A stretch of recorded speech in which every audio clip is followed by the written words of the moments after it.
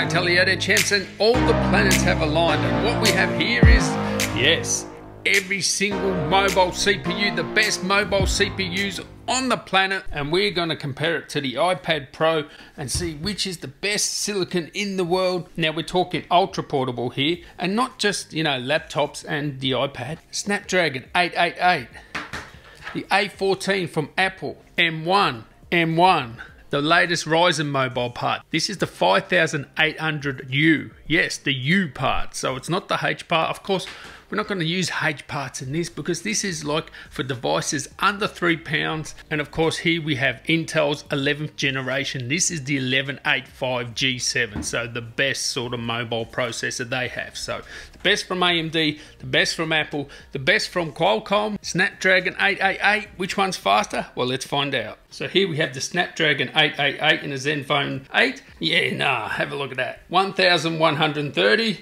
Next slowest one is actually the AMD. Now this is limited to 15 watts. I don't know why it's limited to 15 watts. I put it in its highest performance mode. This is on battery and it'll only do 15 watts. Now this is the first time I've had a 5900U. I don't know if that's typical. They're all 15 watts, but this one is. So anyway, 1363. So the actual iPhone is faster than that, which is 1598 single core. We get the Intel here, the Intel 1185G7, and that's 1535. Now this is on battery. This actually can perform better on power. This is the only one that performs better on power. All these tests are done on battery. These are mobile devices, but this one can perform better on power. But 1535 is its single core. Now if we go to the M1 Mac, pretty much the same score as the iPad. So 1716, 1742. Now Geekbench, I don't believe in Geekbench because it is optimized for iOS devices. Not only that, Mac OS, it actually uses hardware acceleration and stuff like that. But it's the only sort of cross-platform thing I can use.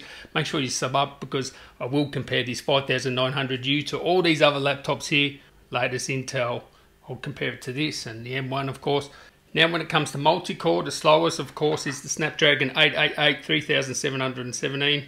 The next slowest would be actually, yes, the iPhone, which is 4326. Now the Intel 1185G7 is pretty much the same as this AMD 5900U, so very interesting. Now again, limited to 15 watts. This actually has 8 cores. If you could use more power, this would be even better, right? But unplugged in this 15 watt state, that's the score. And this Intel can actually match it with 4 cores, but it uses much more power. But of course, when you plug this Intel in, you can get more power. A good thing about the Intel is the Thunderbolt, you can actually use eGPU, so yeah. But again, when it comes to multi-core, according to Geekbench at least, you can see 7273 versus 7620. These M1s are the fastest on Geekbench, but remember that is Geekbench. Now we'll just do an OpenCL test to test the GPUs. Alright, so now let's talk about the GPU. You cannot do OpenCL with the iPad Pro and the iPhone, okay? So they're the metal scores, 20,583 and 9,513. They're metal, they're not OpenCL.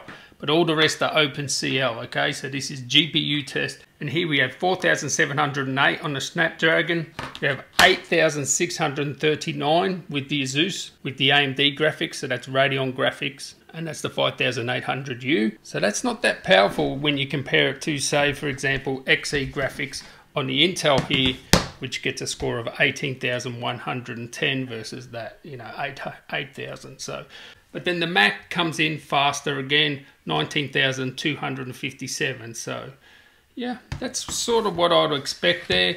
So it's OpenCL benchmark, so that's pretty much fair for them all.